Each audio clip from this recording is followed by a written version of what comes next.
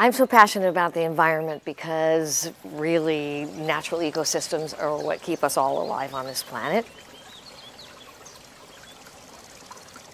Really, if it weren't for the sun and all the different plants and then the animals, we wouldn't have fresh air, fresh water, fertile soil, and the beauty of biodiversity.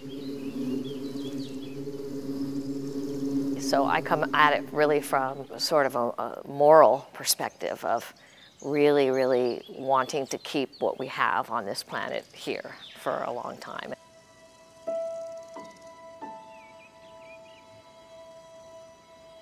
I was hired on at the Anza College in 1996, first initially teaching biology, and then in 1997 I joined the Environmental Studies program, which was started by Julie Phillips, a really wonderful friend and colleague of mine.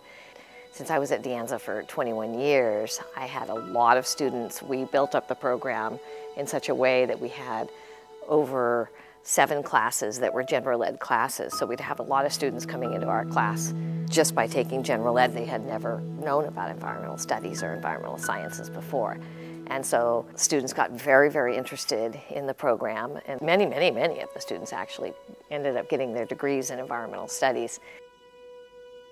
Be the change you want to see in the world. Mahatma Gandhi is one of my quotes that I always had on my syllabi for my students, because I think it's just really important to combine that social justice and environmental justice and protection perspective.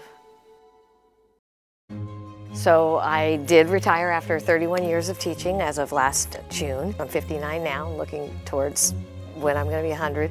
So the next 40 years of what my husband and I are going to do together, and we know it's going to be around environmental justice, environmental protection, social justice, and human rights. I'm fired up and wanting to make a better world, basically.